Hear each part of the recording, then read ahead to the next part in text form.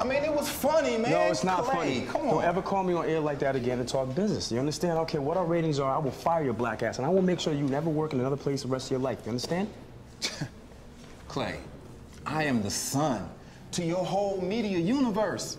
I mean, my ad revenue bring in just about everything you do to leverage your next move. I mean, you know it and I know it. $3 million a year, I walk.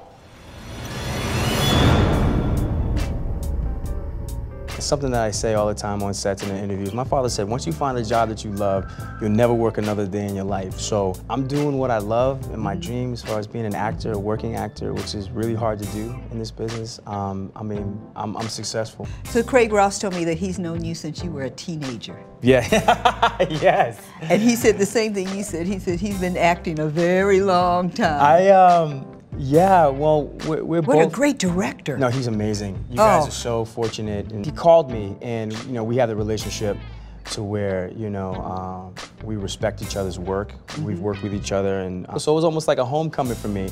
I mean, Atlanta, too.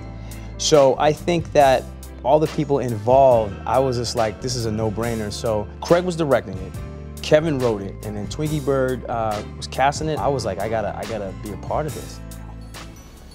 If you try to renege on those options, I will see to it personally that they have to will you into the radio booth. Here's one of those nice little special ramps. You see, that's what they do for people in wheelchairs. Then we have to change the name of the show to DJ Broken Legs, No Legs, Can't Walk, Can't Talk Morning Show. Now, do I make myself clear?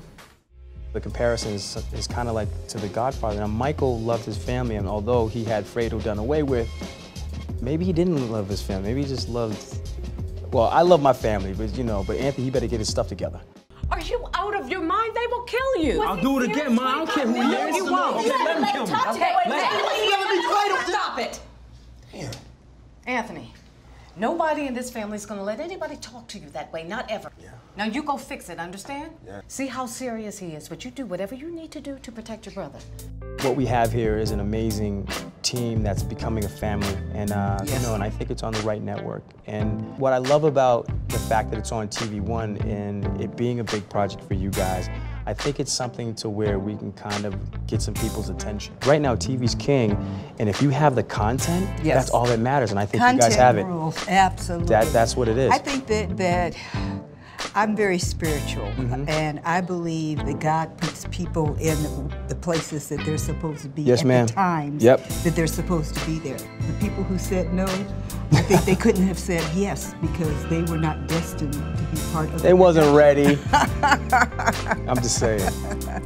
You just say it. I'm just saying. But I really do believe that. I believe that the cast, I mean, you all look as if you're Penny's children.